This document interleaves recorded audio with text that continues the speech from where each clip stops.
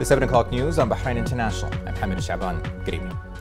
Representative of His Majesty the King for Humanitarian Work and Youth Affairs, His Highness Sheikh Nasser bin Hamad Al Khalifa, praised the efforts of His Majesty the King, the honorary president of the Royal Humanitarian Foundation, to help brotherly and friendly countries across the world.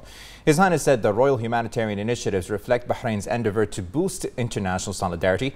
His Highness Sheikh Nasser pointed out the great support accorded to the Royal Humanitarian Foundation by the government led by His Royal Highness the Crown Prince and Prime Minister Prince Salman bin Hamad Al Khalifa. His Highness Sheikh Nasser bin Hamad affirmed Bahrain's support to the Afghan people in their humanitarian crisis, wishing Afghanistan peace and prosperity and its people's security and stability. This came on the occasion of the visit paid by a delegation from the Royal Humanitarian Foundation led by its Secretary General Dr. Mustafa Sayed to the Afghan capital Kabul to deliver relief aid to the people affected by the earthquake.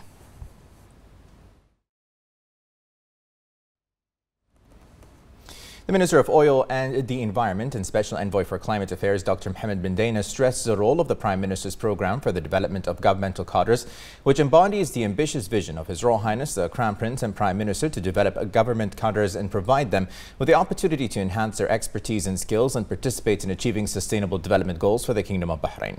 During his meeting with the 7th batch of the Prime Minister's program for the development of governmental cadres, the Minister praised their participation in various projects and programs and training courses that enhance and refine their skills and develop their practical experiences in a way that enhances their contributions to the development of government performance. Dr. bin Dana reviewed with the fellowship candidates their various topics related to the oil and environmental sector, highlighting the most important responsibilities assigned to the Ministry of Oil and the Environment to develop sustainable policies for the oil and environment sector, to provide licenses for petroleum activities, inspection services for refueling stations, and to attract specialized oil companies to enhance the position of the Kingdom of Bahrain as a regional center for organizing various events.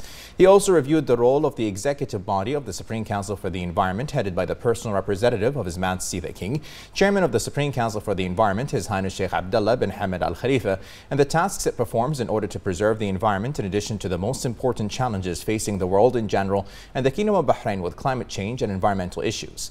The Minister of Oil and Environment also reviewed the most important achievements in oil and environmental projects, mainly the modernization project of the Bahrain refinery, which is considered one of the largest and most important strategic projects in the Bahrain Petroleum Company BOPCO, which aims to increase the refining capacity to increase the competitiveness of the refinery.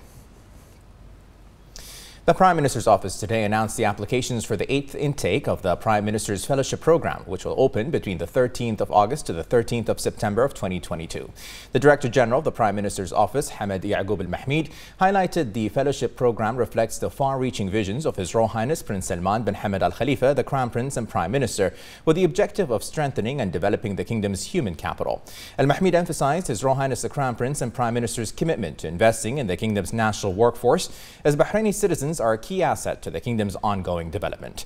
Al-Mahmid noted the previous fellows' contributions in furthering public sector work streams and achieving the Kingdom's wide-ranging development goals.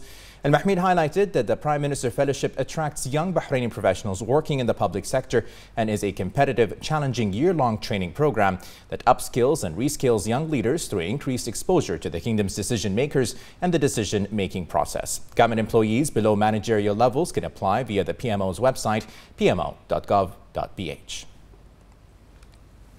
The Minister of Tourism, Fatma bint Ja'far al-Sayrafi, held a meeting with the CEO of the General Entertainment Authority in the Kingdom of Saudi Arabia, Faisal Said. During the meeting, both sides agreed to enhance cooperation in the field of entertainment between the Bahrain Tourism and Exhibitions Authority in Bahrain and the General Entertainment Authority in Saudi Arabia. Al-Sayrafi affirmed the keenness of the Kingdom of Bahrain to develop the bilateral partnership in tourism and entertainment activities with the Kingdom of Saudi Arabia and to raise their partnership to new levels during the next stage. She also noted that the entertainment industry is considered one of the main growth pillars in the two countries, expressing her aspirations to mutually benefit from the expertise and capabilities available in the two countries. The minister stressed the keenness to develop exchange between the Bahraini and Saudi tourism markets in a manner that contributes to supporting and accelerating economic recovery in all sectors. Aluminum Bahrain, Alba, has reported a profit of 181.9 million Bahraini dinars for the second quarter of 2022, up by 97% over year 2021. Alba's top line were driven by higher LME prices despite flat growth in sales volume, while the bottom line for the second quarter and first quarter 2022 was driven by the higher top line and partially impacted by higher costs and distribution expenses. Total comprehensive income stood at 201.9 million Bahraini dinars, up 123% from 90.7 million in the prior year quarter. Gross profit rose 68% to 208 million from 123.7 million Bahraini dinars in the year ago quarter.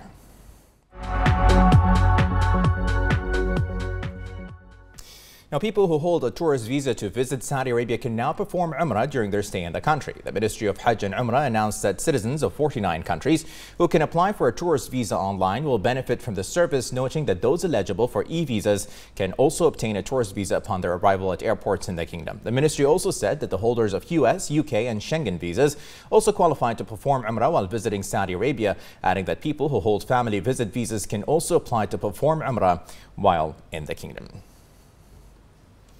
An exhibition exploring Saudi Arabia's ambitious The Line project is leaving visitors enthralled thanks to the work of specialist tour guides. The details of the Neom project are on full display at the exhibition hosted at the Jeddah Superdome. Visitors of all age groups will get first-hand insights with the help of the Saudi tour guides, who explain visual displays in both Arabic and English. The guides are bringing the exhibition to life with about 49 tours per day, allowing visitors to grasp the scope and complexity of the project's designs, architectural concepts and engineering capabilities. The Jeddah exhibition opens its doors from 10 a.m. to 11 p.m. until August the 14th before moving to the Eastern Province and then staying in Riyadh. Egyptian President Abdel Fattah al-Sisi announced a cabinet reshuffle to improve his administration's performance as it faces towering economic challenges. The cabinet shakeup, which was approved by Parliament in an emergency session, affected 13 portfolios, including health, education, culture, local development and irrigation ministries. Also included in the reshuffle was the tourism portfolio, a key job at a time when Egypt is struggling to revive the lucrative sector decimated by years of turmoil, the pandemic and most recently the Russia-Ukraine war. The changes, however, did not affect key ministries, including Foreign Finance, Defense and the Interior, which is responsible for the police force. The U.S. State Department announced that its special envoy to Yemen will travel to the Gulf region this week to help extend the truce in the war-torn nation. Tim Linderking will travel to the United Arab Emirates, Oman and Saudi Arabia starting August 11th, while members of his team travel to Jordan, hoping to secure an expansion of the UN-mediated truce between Yemen's warring parties. The State Department said the efforts aim to pave the way for a permanent ceasefire and an exclusive, durable Yemeni-led resolution to the conflict.